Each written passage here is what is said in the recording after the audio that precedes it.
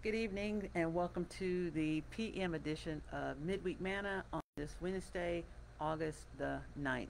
I am so glad that you're with me. Just a disclaimer up front, as I end these videos, you may see me looking down to stop the video. And so I'm still not at the point where I could just reach over and stop it. So I just want to put that out there ahead of time.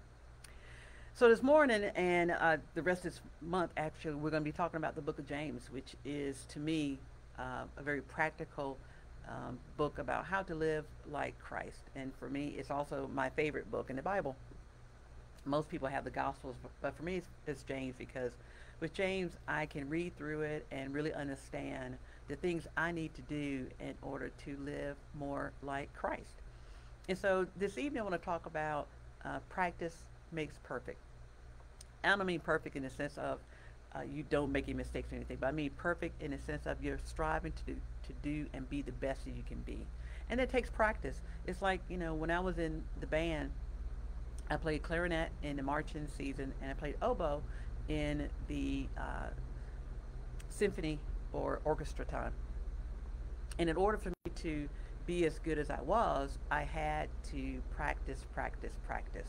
Of course, playing the oboe drove my parents crazy because it sounds like a duck if you don't do it the right way.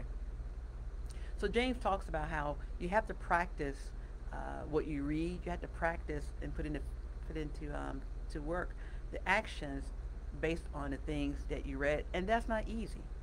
It's not easy to read something and to put it into practice, but God is there to give us the strength to do that. And so as we go through this book of James this month especially, I want us to learn different ways and more ways that we can be more like Christ. And what's important is that you continue on the journey. You don't give up. Too many times we get to a point where things are so hard that we just stop moving forward. And we don't need to do that because God is with us in everything. And so James tells us in chapter 1, verses 19 through 27. So you must understand this, my beloved. Let everyone be quick to listen, slow to speak, and slow to anger.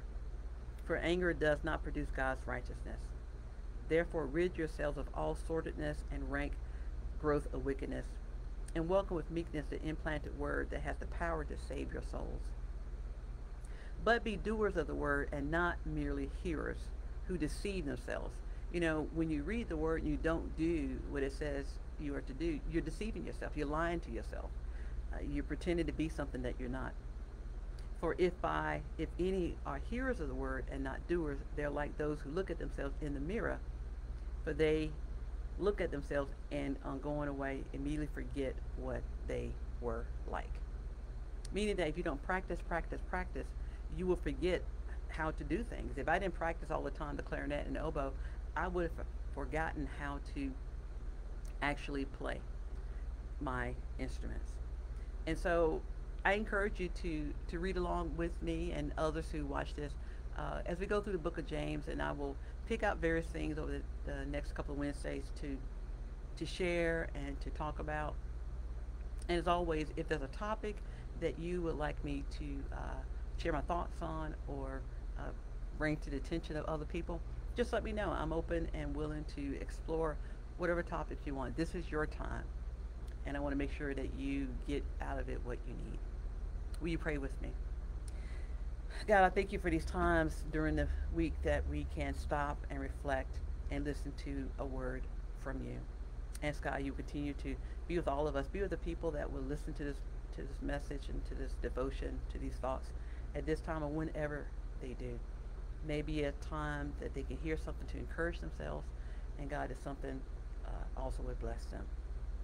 I thank you and I praise you for all that you continue to do for us and through us. In Christ's name, amen. I hope you enjoyed this day. I invite you to join me again next Wednesday at 11 a.m. Eastern or 8 p.m. Eastern on Wednesday. Take care. See you then.